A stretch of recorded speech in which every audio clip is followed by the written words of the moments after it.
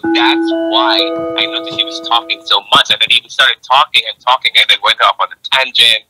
And then but yes, he was trying to control the narrative, but it didn't work in his favor. It actually made him look like someone that was on the defense. He was defending just constantly on the defense. But you know what? It's hard for him to go on the offense, because every time he said something about her, there's more bad stuff about him and stuff that he's done. And then he started trying to talk about how he had a good record, he did this, he did that, and inflation and this and blah, blah, blah. Which was not true. And that's great. So, ABC had no control, Ricardo. Yeah. ABC had no control for the first part. There are many instances, and I said that because they would ask her a question, he gets to respond. Okay? Then she doesn't say anything. They ask him a question. She responds to the response, or they allow him to respond. Then every time she responds, he has to respond. Renaldo, I noticed that. I noticed that, and they allow him to and only 2 times she ever did that. When she realized, okay, she responded after he had responded to something she had said. She said, okay, that's it. I'm tired of saying to you, as it relates to fracking, this is my position on fracking, and he keeps colonizing her. Yes. You know what I mean? And she said to him, one time she responded to what he had said after he had responded to her. Finally she responded, and she started to respond, and they were trying to shut her up, and this time she's like, put her hand up and like, excuse me, put her foot down. He gets to respond out of turn. Every time. Every time. He was trying to control the narrative. I have been very disciplined in not doing so. That's it. And he's been attacking my record and saying stuff and I'm right here saying what I don't believe. So let me put it, and she stepped in. I was happy for that, because I actually said that to Dante during the debate, saying, why? I saw that. I said it to Paul. They're giving him a lot of airtime. Renaldo, everybody said that. He spoke for 45 minutes or 48 minutes, and she spoke for 38. Precisely. If you compare, because the moderators were not controlling him and could not. Renaldo, they keep allowing, and then when they ask him a question, he deliberately don't answer the question, and then they ask him the question again. And he kept on changing topics, going off topic. And then changing and going off topic, I say to myself, and then leading the moderators to lead the. So can I tell you, they were talking about ADC. This Ronald, I tweeted. It was awful. ABC. They did not do a good job. They could not control Donald Trump. They allowed him to talk and talk and talk and talk. They allowed him to respond after he talks, responds to a question, and Kamala Harris gets to respond. He responds all the time. He has to have the last word, but yet still he was there saying, oh, he didn't like the format. And can I tell you, he didn't follow the format anyways. And that's the thing. It was rare moments that she responded after he responds to something that she had said. Okay, rare moments. So, but apart from that, I believe that she did exceptionally well. She held her ground. He was absolutely flustered. I love how she nipped it in the bud and said, stop telling.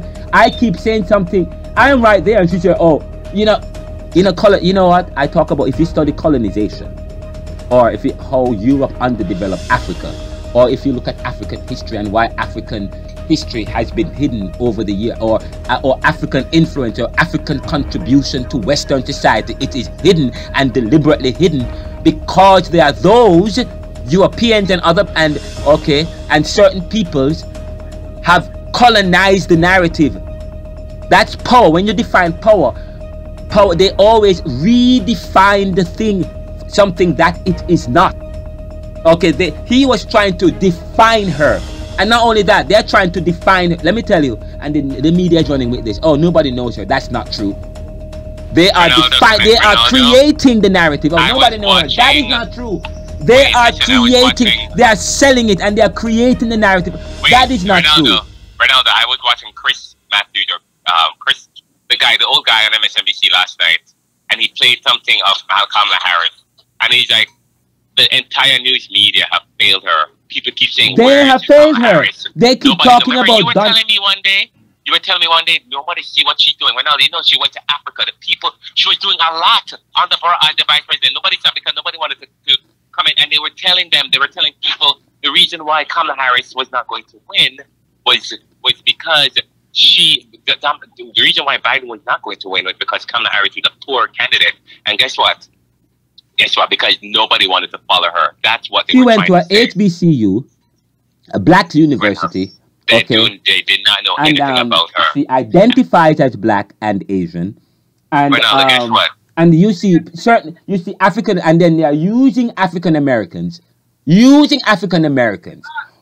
Always, as they have done in history. And I'm saying, called her. Somebody came out on the news and called her, and said she's unintelligent, so to speak English well because she's Jamaican. Ricardo, that is what they have always done. They try to make it seem as that's what they have always done. Make it seem as if black people or people from the East or people from the global South are simpletons and dumb and don't know anything, always unintelligent. But hold up. How can you even say that when you voted for Donald Trump? A convicted felon, someone who's raped, groped women, stole from the people, cannot speak a word of English really well. It doesn't know how to debate, doesn't stick to the plan, doesn't even know substance, has no substance. Everything is surface level. Well, we have talked, Ricardo, where we've talked about privilege. Remember, we talk about privilege, okay? Where certain people have certain privileges to be dumb and still have the opportunity of reading. And there are those people, certain other people, who they are still intelligent, but they still class them as dumb, and they can't hold offices. I want to make a point. They say that, we don't know Donald. The allegations, we don't know her. Oh my God, we don't know her. But yet still, they are able to talk about her policy. Donald Trump was on the media. He knows her policy well and can talk about it, but yet still they don't know her. He doesn't know her. But okay, that's a contradiction. That's what I'm telling you. It's an argument from convenience. The second thing is, they try to control the narrative and talk about people as if she's not there. And let me tell you, she is saying that they don't know her and she don't have any policy, but she has a policy. And he spent the entire time talking about her policy. What is this policy? I said, well, I don't have a policy. I have concepts of a policy. He said, I have concepts of a policy. That's why we could. Okay, he said we have concepts of a policy, but people don't know her policy. I mean, I'm like, this is absolutely ridiculous. I'm telling you, he has concepts. That means Renaldo, after the debate, you just saying that they should have attacked her on calling. They shouldn't say anything much. Renaldo, she said she's gonna give people $6,000 if you have a kid. $6,000 for child care. That's a policy. She said she's gonna give small business $50,000. That's a policy, right? So when I hear people talking about her and that she doesn't listen to her speak, or they listen to anything that she's saying. If ABC wanted them to talk policy, they would ask policy questions. They did not. They weren't asking about. Yeah, that's correct. Hello? Kamala Harris said, "Can we talk policy? This is my policy. Yeah. What's your policy?" He said, I don't have a policy. I have concept of a policy. Okay, so he can talk to her about policy because she has one. Because because it seemed as if he did a PhD in Kamala Harris policies and was able to talk about it. Yet the accusation is that she had none. But then when he asked her, when we asked him about policy, he said, I only have concepts. But yeah, because he doesn't want to talk about policy. All he said, they're trash, they're awful. Plan. Everything is surface level. There is no substance. And because he realized that people don't care about the details. What they care about is his policy is about attacking people, calling people names, dividing people, tapping into people's fears. That's what he does. Tap into what people are scared of. Turning this country too black or too diverse, making opportunities available for everyone. A lot of people are scared of that. They don't want that. They don't care about policy. They don't care. You know, she can consistently talk about love and unity and coming together and helping everyone, and talking about her past and how it was important for her to be in this position because her parents had prepared her for this moment. You know, and all he talked about was nothing of worth, and it's just says, you know, and then start saying how Biden hates her. You know, Biden doesn't like her; he hates her. I was like, I'm telling you, and then they have the audacity. As far as I'm concerned, she rattled Donald Trump. Donald Trump lost his composure when he realized she was firm. She was not rattled, and she laughed when he talked about how dogs eating whatever. I don't know where that came from. And people have the audacity to be talking about how she laughed. Yes, I would have laughed too. And they fact checked him, and he was like, "Well, I wasn't supposed to be fact checked." Yes, he has to be fact checked because he's the last debate he was spewing lies over and over again. So yes, and people were saying, oh, the moderator did not fact check him. This time around, they fact checked him, and it's a problem. Well, because they signed an agreement, he said he wasn't going to do a debate because the only way he'll agree to do debate is unless they do not fact check it. What he was essentially saying is he wants to be able to lie. He wants to be able to lie so that on stage and should not be fact checked. That's because I'm gonna make a point to Americans, because to all Americans, and I'm an American, to all Americans, to let Americans know that, especially young black Americans who promotes Donald Trump because they think that he gives out money and the economy was good, and then Donald Trump in the debate was accusing Biden and Kamala for causing inflation. I'm going to tell Americans this. Biden and Kamala did not create the inflation problem. The inflation is a carryover of the economic policies from before. I study economics. I wrote a book about economics. All right? And I want all Americans to know that I have written books, and I'm a scholar, and I can talk about economics. Inflation is too much money chasing too few things. Too much money. When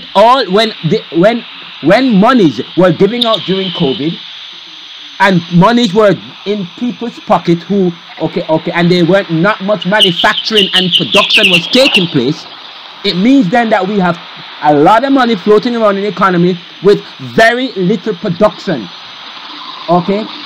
So what do you think is going to happen?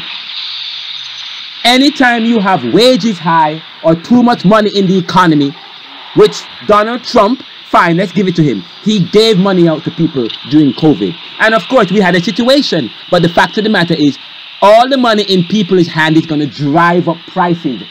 Because there's too much demand to deal with the supply.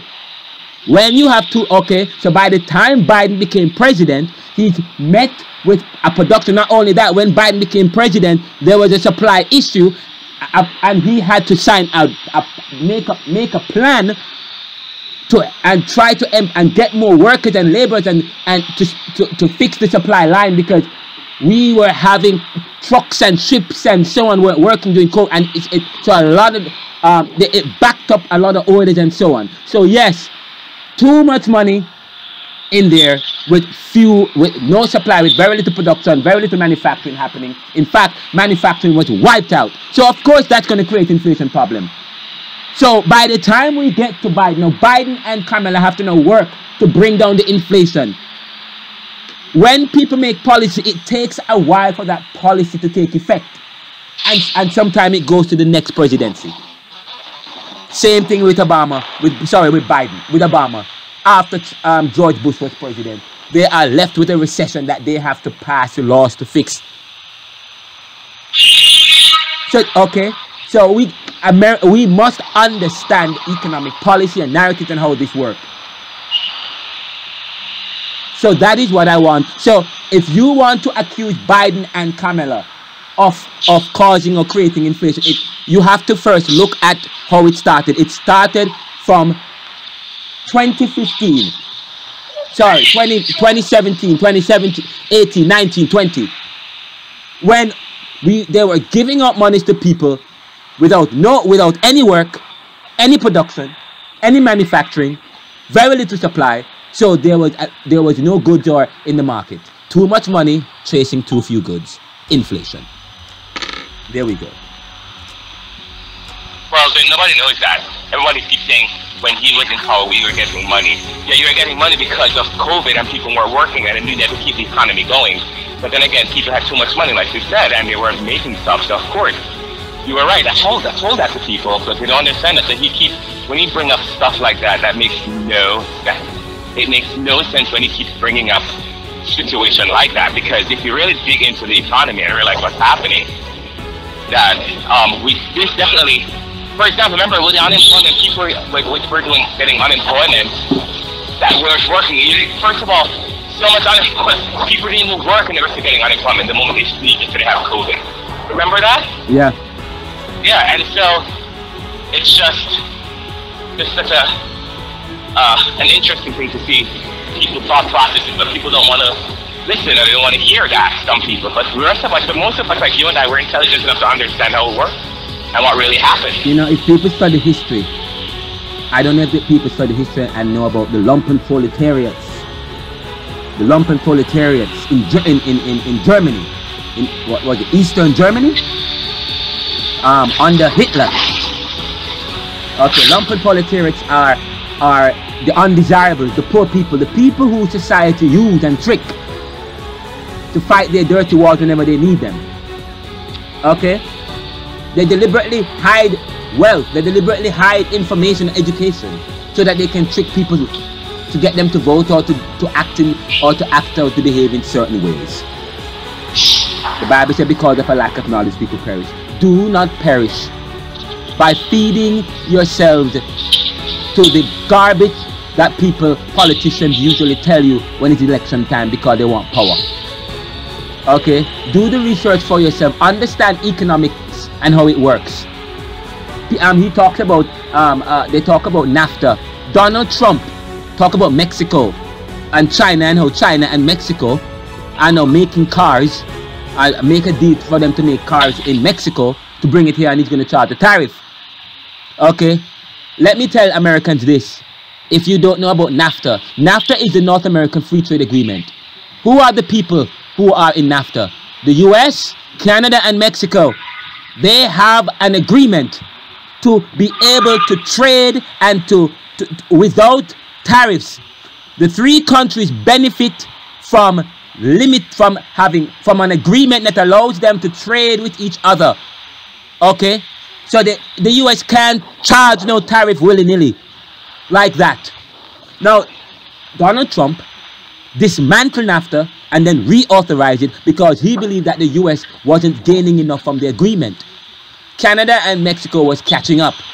So they reauthorized or renegotiated the deal so that the US can stand to get the most from the NAFTA deal. But yet, the US cannot charge tariff to Mexico for bringing cars to the US because they have a bilateral or a trilateral agreement with NAFTA, the North America Free Trade Agreement. Okay, so so it's not going. When people hear that, don't eat that up too quickly. America can't just charge a tariff from Mexico like that because that's going to affect the trilateral agreement. Okay, the agreement between Mexico, Canada, and the US, or the North America Free Trade. Now, what becomes a problem, though, however, is that China is using Mexico. Okay, maybe there's an agreement between Mexico and China, and so China knows that there is an agreement between Mexico, Canada, and the US. So what? Okay, so China and Mexico now are together, and they are manufacturing cars, and the plan is to get Mexico, who is partner with China in terms of making some kind of cars who they want to bring here.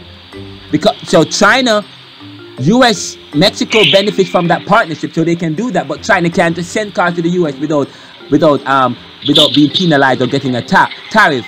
Where if Mexico brings to the US, it's cheaper than if China brings cars to the US. So what China do? They formulate a relationship with Mexico to build cars, and then the cars are going to get into the US. So Now, so how do we go around that? That is the discussion. That is the discussion we need to have. The U.S. need to have a meeting with Mexico and say, excuse me, we have a relationship between each other. But if you make a deal with China to bring cars in here, then we are going to have to renegotiate the deal, or it's breaking the deal, or we're going to have to charge 50% tariff. Since China owns 50%, so yes, we're going to charge. So the tariffs will be inflated by 50%, because while we have a relationship with Mexico, we don't have a relationship with China, and the car is manufactured between China and Mexico, so therefore we have to charge a tariff. So yes, so I believe that, so we need to have, that's the kind of discussion we need to have. Okay, so on that front, yes, I agree that we need to look at this deal, but at the same time, we can't just willy-nilly charge Mexico a tariff. Okay, just like that. I was watching the news this morning, and they had this financial analyst on, and they're saying the reason why also inflation occurred was because of Trump tariffs. When he put tariffs, washing machine in this country went up by $500, went from $200 to $700. That's what they were saying. So it was because of his tariffs that he's boasting about why we also had some inflation, because some of them we didn't get any protection. So because we added tariffs on some of the goods and services, what had to happen was the prices of certain things like washing machine, appliances, they skyrocketed because the protection, because he put tariffs on them. Right, and we get and we get those things from like China. Yeah. Okay, and so people are getting upset because those things are expensive. They have to understand really that the tariffs that he placed on these things skyrocket the prices. So he's talking about how pricing this. Some of the issues that they inherited was because of him. So. Right. So you know what? This is what. So Trump, in a sense, fine. He wants to protect American business, so he put tariffs on Chinese goods that come into the country. Fine. However, the thing is, the tariffs that, therefore, if American manufacturers of washing machines and appliances and so on, so the expectation is that Americans would buy American goods, American washing machines and so on. All right. So, but obviously Americans are still buying the Chinese goods, which is higher. Okay. Or they have to rely. And however, the problem is Donald Trump policy has also affected or wiped out American manufacturing. So while he put tariffs on certain goods and services like appliances that come from China, American manufacturers, that did not translate into increased supply of products and washing machines and appliances, American appliances. In fact, what we saw happen over the last 3 or 4 years, or under Trump, was a decline in manufacturing. So by the time we get to Biden and Kamala Harris, they are left with high tariffs placed on by these. So and no manufacturing already. So you can only apply a tariff on products that we have, where that is competing with foreign goods. But if you put tariffs on foreign goods here and without the supply here, then Americans are still going to have to buy these goods. So then we are left with, so what needs to happen then? If you're going to apply tariffs, you have to also apply subsidies to manufacturers or incentives to get more Americans now to start making the appliances.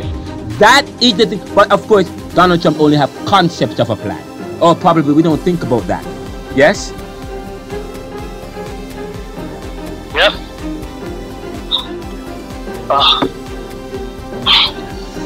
We're talking with Ricardo McKenzie, a co-contributor of the Neoliberal podcast. I'm Renaldo McKenzie. And we were just having a discussion about Kamala Harris v. Trump debate. quite passionate, and you can hear my passion. And but thank you so much. If you have any comment that you would like to share, please email us at info@theneoliberal.com or the Neoliberal Round at renaldocmckenzie.com. What then?